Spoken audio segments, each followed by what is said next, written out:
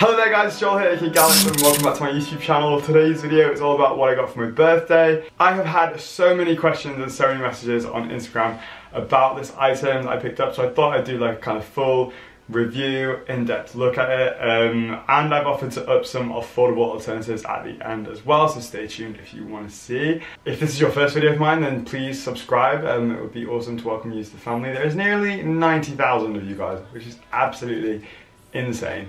So thank you for subscribing. If you've already subscribed but you haven't yet turned the bell up for notifications, don't forget to do that, because then I'll let you know when I bring out a new video.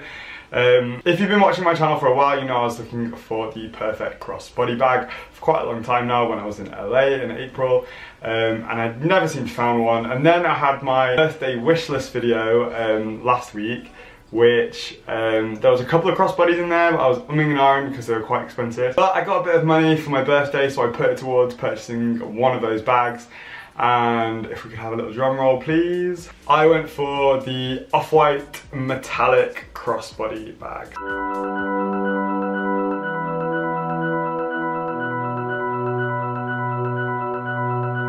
So I got it in silver. There was a PVC version as well, but I thought the silver one, because my clothes are like black or grey, or red or blue, I didn't have any silver clothes, so I thought I'd get a silver bag because it would kind of like stand out with each outfit that I wore it with.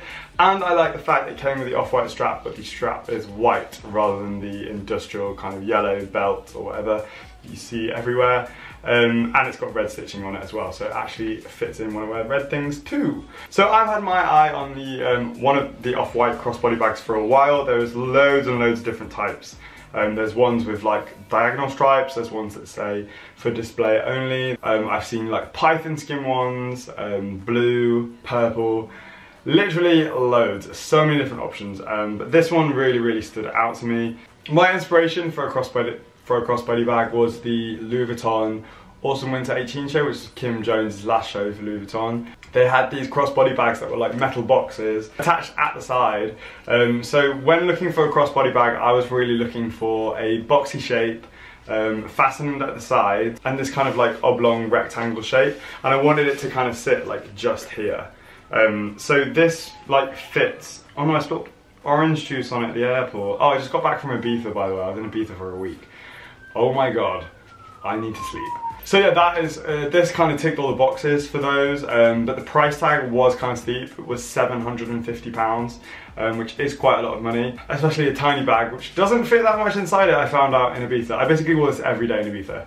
I don't know if you follow me on Instagram, then you've seen, yeah, all the time. It has so many things that I really love about it though. Been a love, energy, I just let it go. Switch to light. So yeah, let's start with the strap. So the strap is the off-white industrial belt, which everyone wraps around their dog, their neck, their monkey's uncle, literally everyone.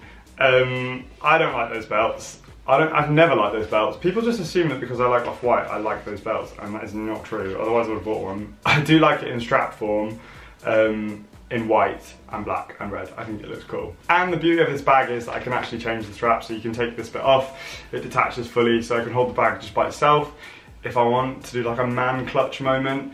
But I'm quite happy wearing it like so, across my outfits and stuff like that. And that fastens onto this little side section, so I could, oh, more orange juice. So stupid. So I could even fasten it down here if I want, which would make the bag be held in a different kind of way. So there's a few different options in terms of how you can wear it or add on a different strap.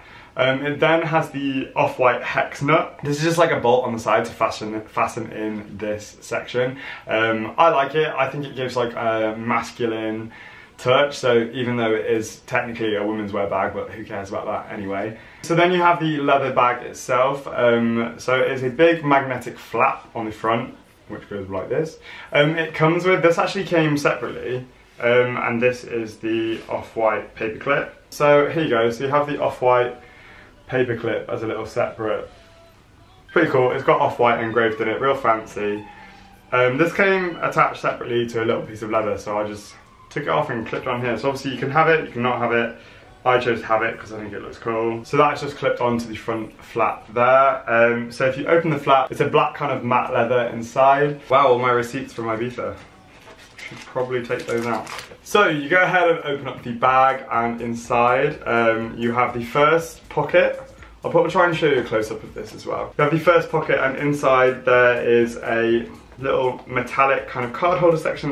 You then have the little tags, which I covered in orange juice. Again, this orange juice got everywhere. I was literally sipping orange juice, and it went like this, and it went down my chin and went all into my bag. What the fuck? So the iPhone X kind of sits nicely in there, and you can fit a couple of other things in as well. But it's like the perfect size for iPhone X or iPhone 8 Plus.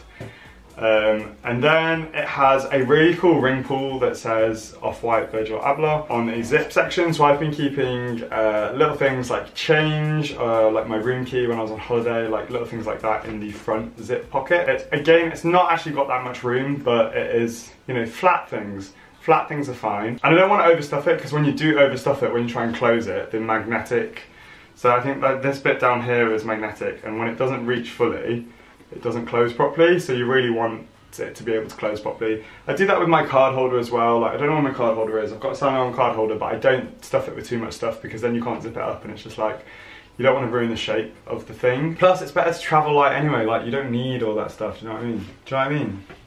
Put these scissors away. So I love the way that it looks on all my outfits. So I've been wearing it in Ibiza with like shorts. I've been wearing it in Ibiza over like a printed shirt, over a t-shirt. It's nice as well because if I'm wearing like an all black outfit, or if I'm wearing like this grey top, it's kind of plain.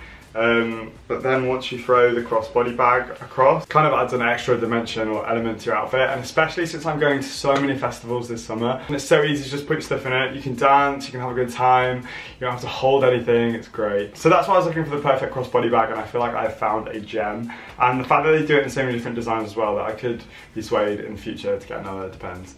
I'd love to know your guys' opinion on this bag, especially considering the price. But the wearability and stuff like that, or if you like any of the other designs, or if anyone's been thinking about getting this bag, let's chat in the comments below. In terms of affordable alternatives, I found some silver fanny packs, like bum bags, over on ASOS. One is only £12, and it's more kind of like holographic. If you are just looking for that kind of silver crossbody bag, a much cheaper option, then there's that. It's the Spiral Silver Rave bum bag. Or there's a quilted version, which is just a silver quilted bum bag in the same kind of shape, which again is £12. And then the thing that I think looks the most similar, this is kind of a cross between a Cold Wall crossbody bag and the Off-White one, because it is in the silver metallic material. I don't know if it's leather.